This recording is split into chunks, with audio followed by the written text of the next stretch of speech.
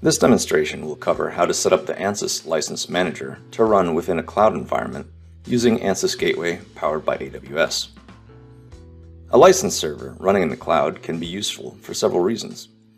First, because it's in the cloud, you don't have to worry about unscheduled outages or equipment failures. It should always be accessible when you need it. Second, as it's already located within your company's cloud environment, all your other cloud resources will be able to access it. Lastly, it's a very convenient way to deploy a temporary license for a predetermined length of time. Before we begin outlining the process of setting up the server in Ansys Gateway, let's take a moment to go over some of the requirements. First, you must be able to create a project space within your company's Ansys Gateway portal, or have access to at least one existing project space. Second, you must have sufficient privileges to create a new virtual machine. Now that we've covered those requirements, we're ready to get started. To begin, log into the Ansys Gateway portal at gateway.ansys.com.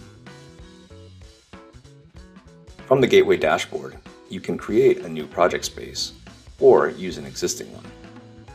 Some actions may not be available depending on the level of access you have as a user. Once you're in the desired project space, create a new virtual machine by clicking New Resource, Virtual Desktop. Select an availability zone. If you have multiple zones to choose from, it's usually best to start with a zone close to your geographic location. Click Next to proceed. For this example, we will not be using a template, so let's go ahead and click Next. Our operating system will be Windows Server 2019, so we'll click Next here as well. In the Applications menu, we're going to want to install the latest version of Ansys License Manager and Mozilla Firefox. Click Next to continue. We've now reached the hardware configuration page. The operations carried out by the Ansys License Manager are not as resource intensive as the simulations run by the Ansys solvers, so we don't need a very powerful instance. A T3.medium instance will work just fine. Moving on, we can review the storage configuration. We really don't need any additional hard drive space for this, so let's click Next. You may want to add some tags to this instance to make it easy to identify. Next, we'll give the instance a name and description. Here, it might be useful to explicitly state that this license server should always be running. Once all of this is configured, we can click Create Virtual Desktop. The creation process for a new virtual machine takes about 20 minutes. Once the instance is up and running, you can click Connect to log in via Remote Desktop. You'll notice a file gets downloaded. Open this file and enter your credentials to log in.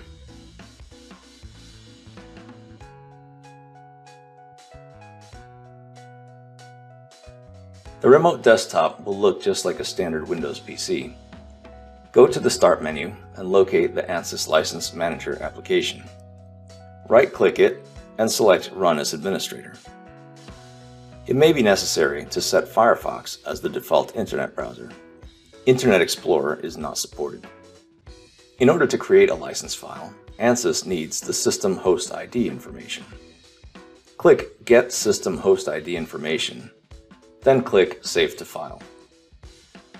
Open the resulting file and copy all the information within it. Then email this information to your Ansys account manager. They will then provide you with the license file.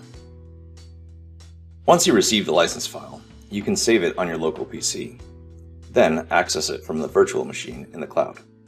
In order to access your local PC from within the virtual machine, you will need to enable the option to automatically map local disk drives. This can be found in the user settings of the Ansys Gateway dashboard.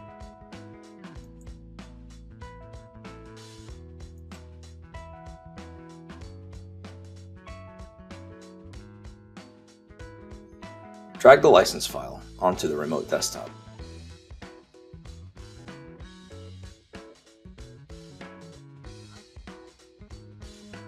Go back to the Ansys License Manager and click Add a License File.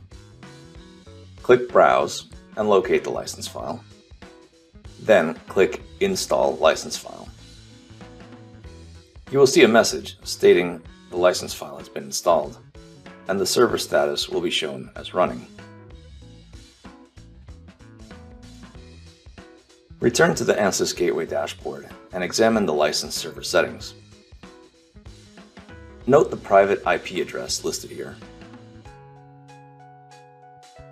As the administrator, you can go to the Administration menu, and from the Application Management section, you can configure the license server settings for each Ansys application in advance.